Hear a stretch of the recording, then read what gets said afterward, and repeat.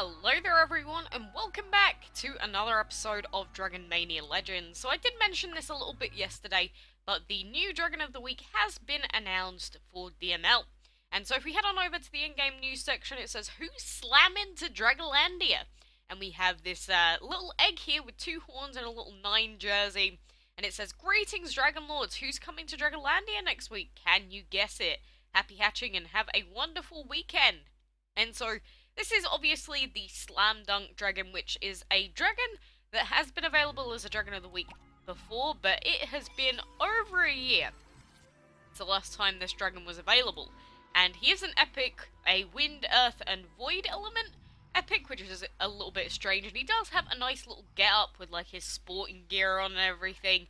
I really like this dragon, just because I like having animals and stuff that have like people clothes on, but again, he hasn't been available since June of 2016, so it has just been over a year since you've been able to get him. So, you know, I think this is going to be a nice welcome dragon for a lot of people, because probably a lot don't have him. And there is another post about him on the DML Facebook page where it says, "Click on the breeding den," you click it and you can see his egg. And they said, "They say knowledge is power. Now can you get one step ahead of the competition and find out the dragon of next week? Can you guess it right? Happy hatching and have a wonderful weekend." So, yeah, pretty much they always just post it on all their social media so you know what dragon it's going to be. But, like I said, I don't think I've bred him before. Oh wait, I have. I did breed him. I must have bred him last year. I'm going insane. But, he's a very nice looking dragon. He's very blue, and my favourite colour is blue. So, well, aqua. But, very nice dragon, so, you know, hopefully he'll be a bit easier to breed than the Golem was this week, because that breed was kind of insane. I'm not even going to lie there.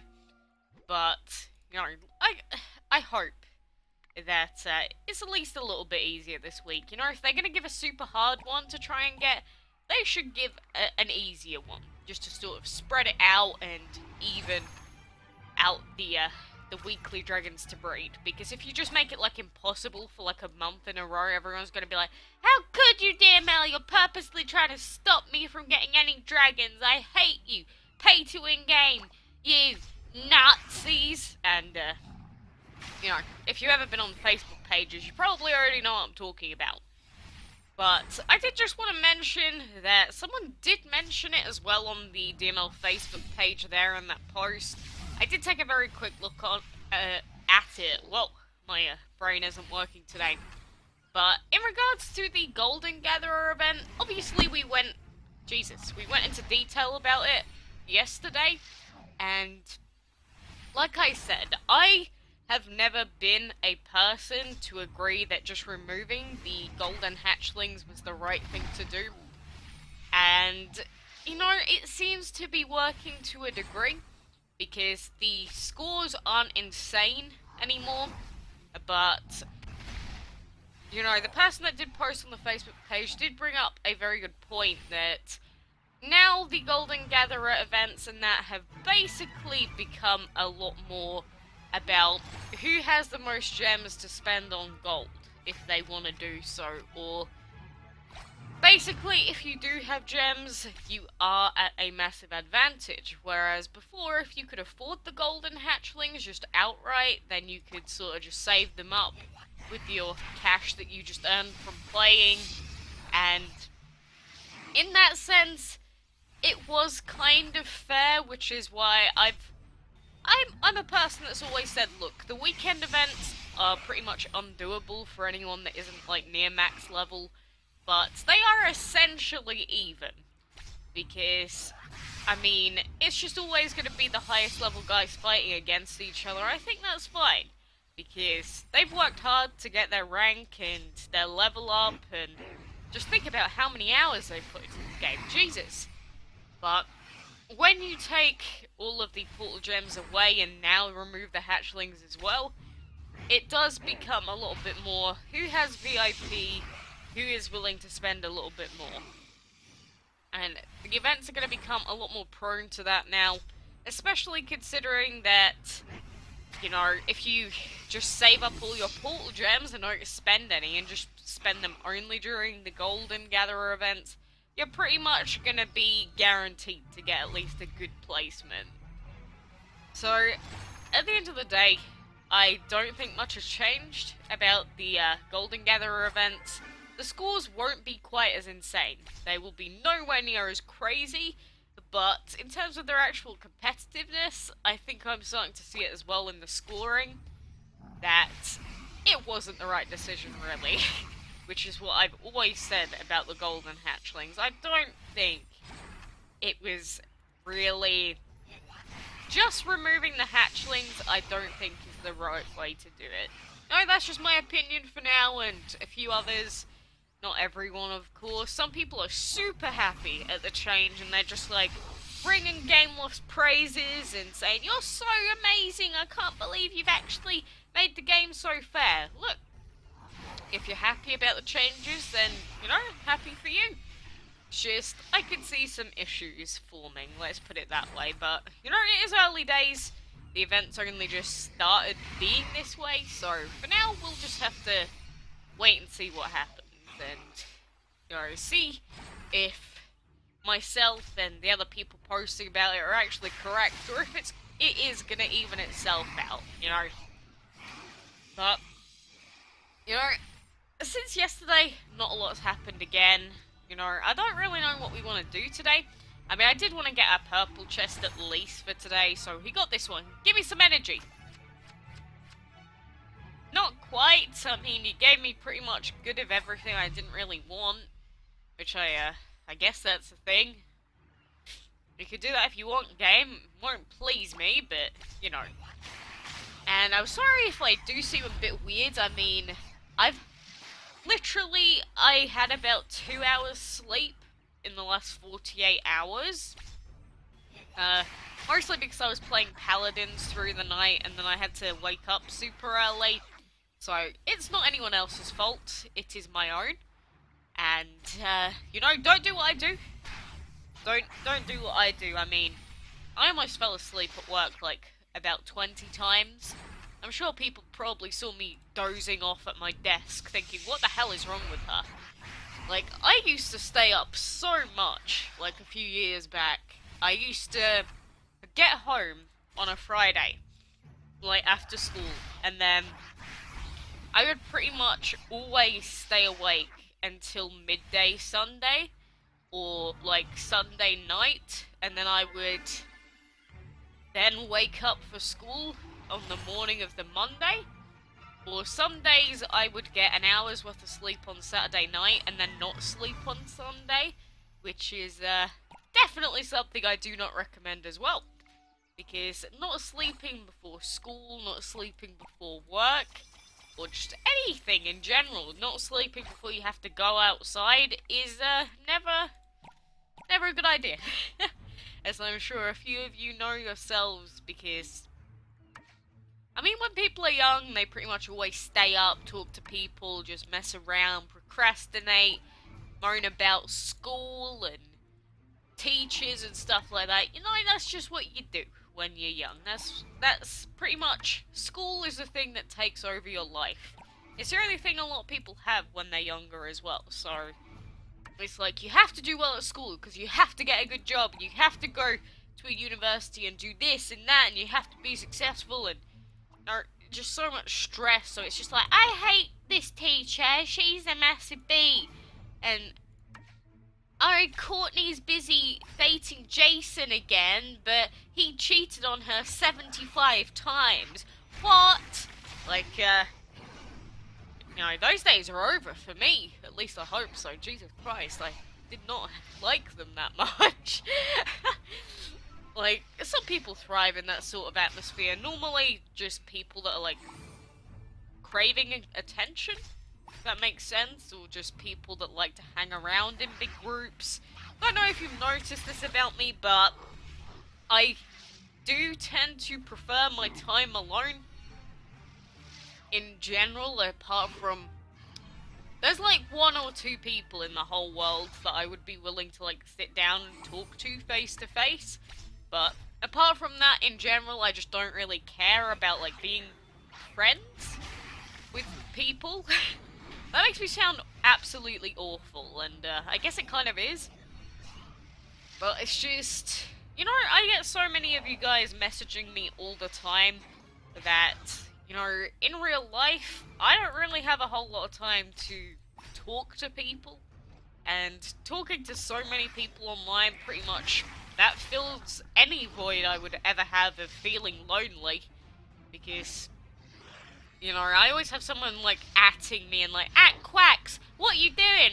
Quacks, come play with me. Quacks, do this. It's just like, okay, I'll try and pay attention, and that means that a lot of the time I end up just ignoring people in real life, which is, most people would say that's quite sad, but, you know, I don't miss the interaction from school, that is for sure. It's just, some people are introverted, some people are extroverted, it's just as simple as it is. I am a person that being around people makes me tired.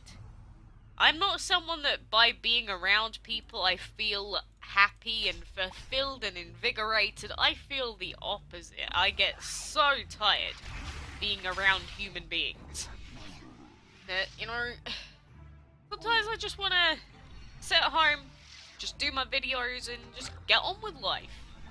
And then other people are like, oh, come out, come party with us, come get drunk. And I'm like, oh, I don't want to. I'll get drunk at home on my own while I'm playing, like, League of Legends, which is what I did a couple of times. Oh god, I missed. No! God, I'm so distracted and my brain's so frazzled today. But, yeah, I'll get drunk on my own and I'll do it to enjoy my own time. I don't drink for the sake of the social normity of it. Why is drinking alcohol a societal norm anyway? Like, I know people like to forget their worries and just have a good time, but why do you need to get, like, absolutely drunk off your tits to do that? I don't know. Just very weird to me. But, you know, as long as people are happy and not just covering up their utter blinding sadness, you know, I'm fine with that, because, you know, if you pretend you're happy, but deep down inside you're, like, miserable, you don't actually want to do anything, you feel sad, you know, there's no point in pretending that you're happy, because one day it's just all gonna come out, you're gonna have a massive breakdown, you're gonna hate your life, you're gonna have a midlife crisis, whatever it is. So, I think what I'm trying to really say is, just be honest with yourself and the people around you, because, you know, you only get out of life what you put into it. If you enjoy playing video games, do something about it. Don't just play video games and don't amount to anything. Either commit to being a super, super good player, record it so you can get money out of it, and, you know, make Reddit posts, go on message boards, do something about it. If that is what you really enjoy, do that. I've kind of, like, made my own way into that, because, I mean, I get paid to play DML. So, it is possible. Anyone can do it. I am not someone special. I am not, like, I don't know, I'm not a crazy person that has achieved something impossible. Put it that way. It is very simple to be successful in life, and you just gotta follow what you want to do. If you work doing the thing you love, you won't work a day in your life, as they say. And especially when you're young, you normally have plenty of opportunities to do that, because, I mean, you have, most people at least, have parents or caregivers that, like, facilitate them or, like, house them. So you don't have to worry about the bills for a little while, you just have to worry about grades. And then, when you're young as well, you can make mistakes, you can get bailed out, but, you know, if you're 40 years old and you have 3 children and you suddenly decide that you want to change your whole life, all that you're going to do is, you know, probably make your wife or husband very miserable and make your children despise you. So, you know, just try and think about what you want to do in life when you're young.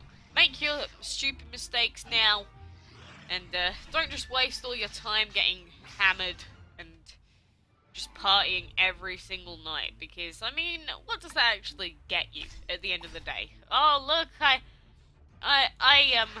had 15 Jaeger bombs last night. I was absolutely drenched. Yeah, and so what does that do for you? Nothing. I'm sure you know what I'm trying to say anyway. It's just, don't do that. It's just like, don't hack in video games. How pointless is hacking in video games? You actually get nothing out of it. Like, I've never really thought of something so pointless as hacking in my life. Like, just in general, what do you get out of it? You can sit there and say, oh, my auto aimbot headlock insta-killed all 5 of the enemy players. I'm so good at this game.